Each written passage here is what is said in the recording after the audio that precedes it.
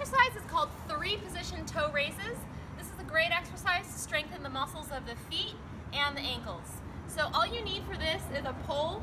If you're at your house, you can also use a door jamb.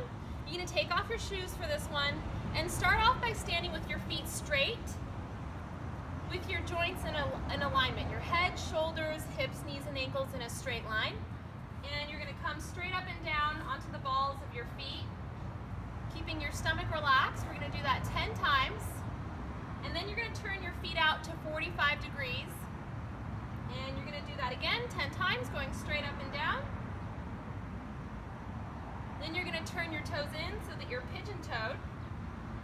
And this time, when you have your feet pigeon-toed, really make sure that you keep your knees locked out and your legs straight.